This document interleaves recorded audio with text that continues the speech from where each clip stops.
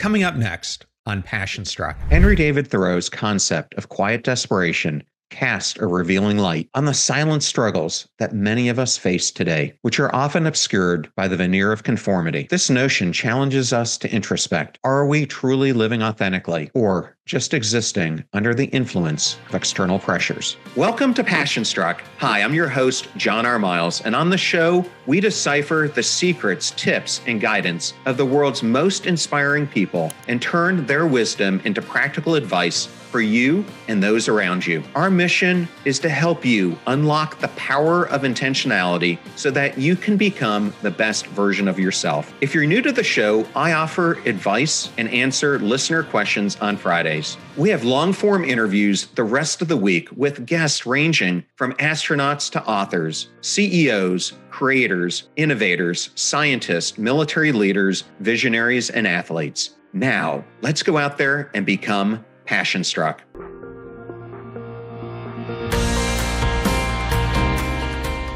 We are only 10 days away from the launch of my new book, Passion Struck. In this episode, I want to explore a compelling backdrop that sets the stage and context for the book's narrative. Henry David Thoreau's profound words, "The mass of men lead lives of quiet desperation," echo a stark reality in our modern, fast-paced society. We often find ourselves ensnared in a relentless cycle of monotonous work and fleeting leisure, all while pursuing materialistic achievements. This endless race for wealth, status, and possessions frequently culminates in a life characterized by more of a void than by fulfillment and authenticity. We chase promotions, tick boxes on to-do lists, and accumulate possessions, only to find that the things that we thought would bring us happiness and a fulfilling life leave us with a profound sense of quiet desperation. The quest for authentic living, then, isn't just a superficial pursuit of monetary possessions. It's about a deeper rebellion against the societal norms that dictate our lives, a refusal to settle for a life defined by someone else's standards.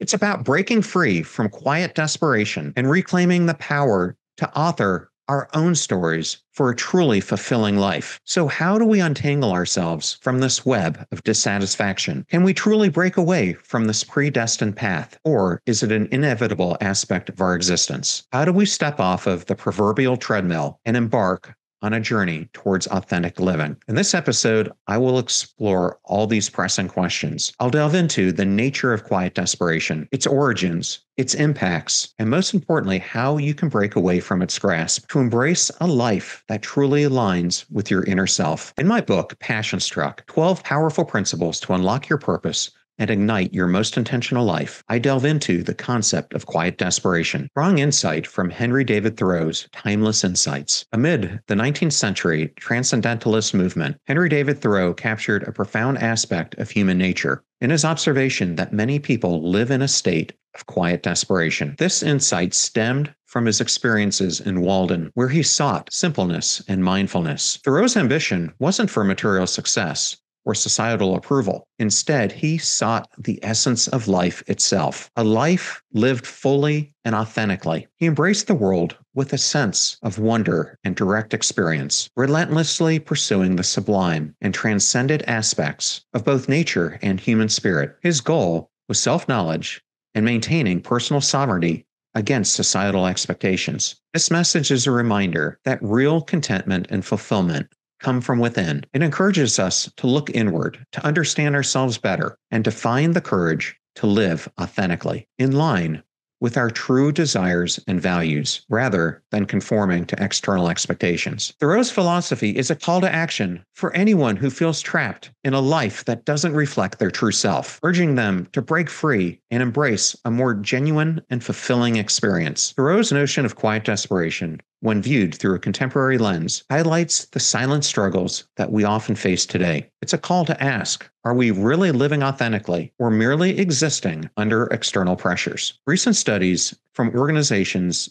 such as the research firm Gallup indicate that there are over 900 million people in 142 countries worldwide that are grappling with a sense of unfulfillment, demonstrating the vastness of this issue. The staggering number reflects a collective experience, dissatisfaction in careers, relationships, and a disconnect from personal passions. Thoreau's insights echo in the modern predicament, underscoring the relentless chase of external desires, leading us onto a hedonic treadmill where the fulfillment of one desire only spurs another, trapping us in a continuous loop of want and dissatisfaction. This endless cycle, termed abundance denial, encapsulates the paradox of achieving what we want but never feeling that it's enough. Our happiness often resets after achieving a goal, propelling us into the perpetual quest for the next achievement, leading us back to square one. Furthermore, the pursuit of these external desires comes at a cost, requiring a trade-off of our time, labor, and crucially, our principles and dreams. Thoreau's philosophy then becomes a clarion call for a life of meaning and authenticity, one that finds contentment not in external accolades, but in the internal peace and alignment that comes with being our true selves. It encourages a rebellion against societal norms, this matrix we find ourselves in, and the chains of quiet desperation that keep us stuck there, urging us to reclaim our power to author our own stories and lead a life of genuine fulfillment. His teachings are a prompt to reassess our life choices and seek happiness through personal authenticity and inner harmony, rather than the endless external pursuits. So this begs the question, how do people get stuck in the confines of quiet desperation? As we navigate the complexities of modern life, three powerful forces emerge as the main culprits: the allure of materialism, the trap of comfort, and the burden of responsibilities. Each collectively shapes our life's trajectory, much like currents steer a river's course. Let's tackle each one, starting with the mirage of materialism. The world that we inhabit today is constructed around desires, ranging from the latest technology gadgets to society's extravagant luxuries, which promise happiness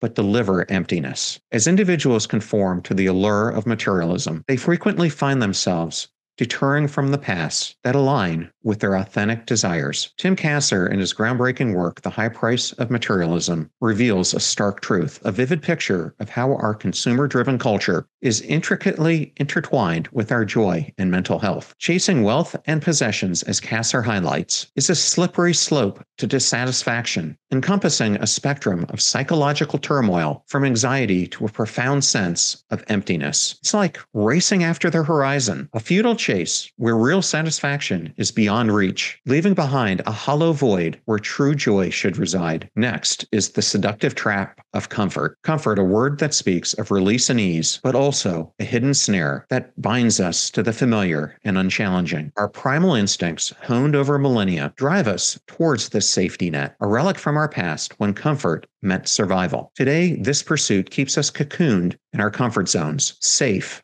but stagnant, and oblivious to the extraordinary potentials within our grasp. This revelation is sobering. When we realize the cost of our comfort, it dawns on us how we have unwittingly surrendered to a life of quiet desperation. Therefore, striking a balance between the comfort-seeking instincts ingrained within us and the demands of our evolved environment becomes essential in living our authentic lives. And then lastly, there's the weight of responsibility. Between the calm surface of many lives lies a turbulent undercurrent of unspoken struggles that are hidden beneath the mask of responsibility. Life's journey piles on obligations like layers: mortgages, bills, family duties, each adding weight to the anchor that ties us to routines devoid of passion. These burdens often feel inescapable, chaining us to paths that offer stability but starve the soul. Peeling back these layers reveals a universal truth. Beneath the stoic exterior of every individual lies a heart aching for mischased opportunities and unrealized dreams. Recognizing this invites a deep empathy and understanding, acknowledging that behind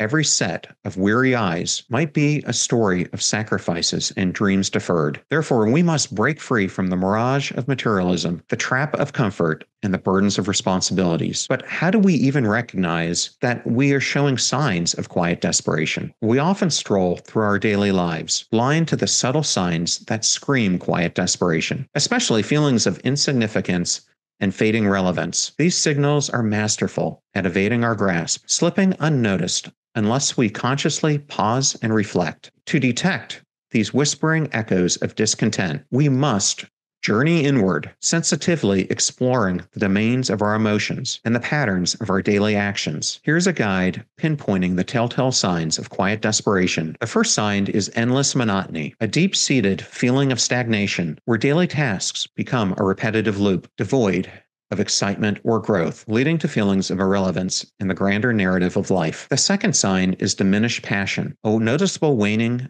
of enthusiasm or interest in activities that once felt meaningful, sparked by joy and engagement. Third is emotional withdrawal, this growing emotional detachment, especially in our relationships, where our interactions not only feel superficial, but also as if one's presence no longer matters. The fourth sign is unhealthy escapism, turning to harmful coping strategies, such as substance abuse or compulsive behaviors, where we try to dull emotional pain or evade reality. The fifth sign is chronic exhaustion. This is when enduring fatigue isn't alleviated by rest, suggesting a deeper emotional and mental drain that goes beyond physical tiredness. The sixth sign is resigned acceptance. This is when we accept and persist in situations that are unfulfilling, driven by a sense of hopelessness or a belief that change is impossible. The seventh sign is dwindling curiosity. This is when we feel a declining interest in exploring new experiences, ideas, or personal growth. It can be a sign of feeling disconnected or as if one's interests no longer hold importance. The eighth sign is goal-setting paralysis. This is when we have difficulty either designing or pursuing meaningful objectives, often accompanied by a sense of aimlessness or feeling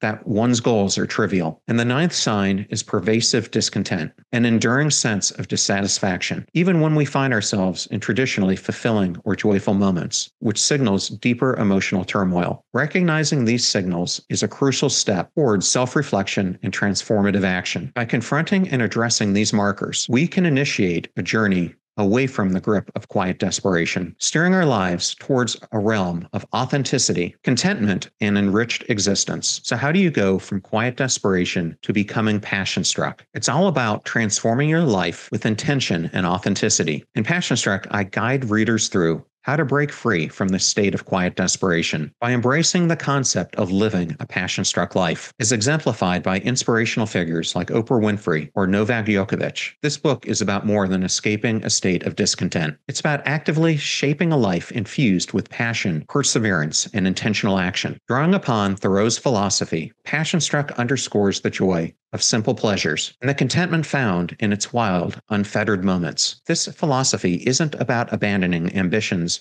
or worldly delights. It's about pursuing your passions by choice, not out of compulsion. It's a path to embracing life's fullness without being chained to materialistic achievements or societal benchmarks. The book introduces 12 transformative principles to help break free from quiet desperation. Let's dive into 4 pivotal ones. The first is the shift to confront fear. This is all about transforming your inner dialogue. Confronting fear is an essential step in overcoming quiet desperation and creating an authentic life. It involves changing the way that you talk to yourself internally. Instead of being your own critic, become your own coach. It empowers you to tackle challenges with courage and confidence. When you shift from a critical inner voice to a supportive and encouraging one, you're more likely to take risks and embrace opportunities. This change in mindset helps you face your fears head on, ultimately leading to personal growth and a sense of authenticity. Second, is the shift to set healthy boundaries. Setting boundaries is a crucial step to break free from quiet desperation. It involves defining and maintaining healthy limits that protect your values and personal space. When you establish boundaries, you prevent others from encroaching on your time, energy, and values. This shift enables you to prioritize what truly matters to you, reducing the sense of overwhelm and allowing you to focus on what truly aligns to your authentic self. The third is the shift to reinvent yourself and to challenge societal norms. To escape quiet desperation, it's vital to recognize the need for change and to challenge the societal expectations that we all find ourselves in. This shift encourages you to rediscover your passions, your values, and your aspirations. By embracing this shift, you move away from conventional measures of success and instead prioritize personal growth and fulfillment. It's an opportunity to reinvent yourself, to align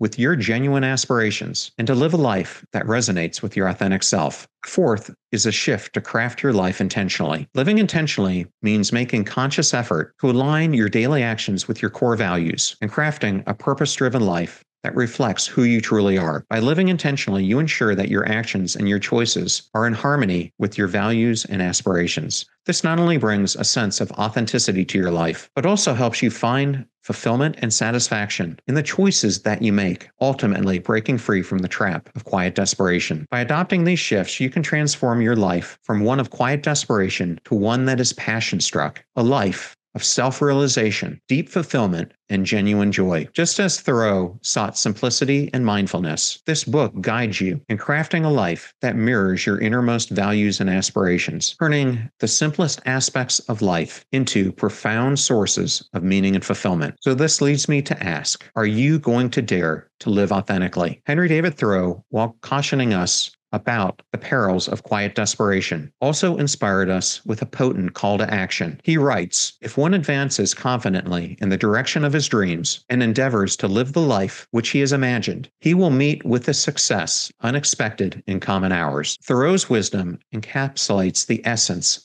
of authentic living, the belief that anyone can attain a life of true authenticity by committing to and courageously pursuing their dreams. The pursuit of authenticity offers a powerful escape from the grip of quiet desperation, leading us on an enriching journey towards a deeper sense of purpose. It's a journey marked by introspection, resilience, and the audacity to redefine success on our terms. In traversing this path, we peel away layers of discontent, stepping into the brilliance of an authentically lived life, one in harmony with our deepest values, passions, and a profound sense of fulfillment. By adopting the passion-struck principles, we navigate away from the shadows of quiet desperation towards becoming the architects of our own destinies. This transformation is a gradual process that's achieved through consistent, intentional steps. Each small, purposeful action that we take weaves together to form a significant shift towards a life of authenticity. This quest for an authentic life is a long-term commitment, a marathon of self-discovery and growth. It's a continuous process of peeling back the layers, silencing the noise, and reclaiming the power to define your own happiness. So shed the masks, embrace the imperfections, and confidently advance in the direction of your dreams and your authentic self. I hope you all enjoyed the show, and I wanted to thank everyone who wrote in this week, and especially those who listened to today's episode. You're about to hear a preview of the Passion Struck podcast that I did with Judd Brewer. I'll welcome Judd back on the program to discuss his brand new book, The Hunger Habit, where we explore how healthy eating can be evolved using powerful habits. With anxiety, we learn to worry. But with eating, this is where comfort food comes in. This is where the term stress eating comes in. If we eat some food, our brain says, hey, that tasted pretty good. Why don't you eat when you're stressed? And so we start to learn these habits of eating, not when we're hungry, but when we're stressed, when we're bored, when we're angry, or just simply when we see food, because it's like, oh, that looks good. Boom. We often lose the ability to really check in with ourselves, to ask, am I actually hungry? That's what habit is all about, is automatic behavior. The joke is about this, I'm on a seafood diet. I see food and I eat it, that type of thing. Well, that's our survival brain that's been co-opted in modern times. Remember that we rise by lifting others. And if you found today's discussion on quiet desperation inspiring, then definitely share it with those that you love and care about. In the meantime, do your best to apply what you hear on the show so that you can live what you listen. And until next time, go out there and become passion struck.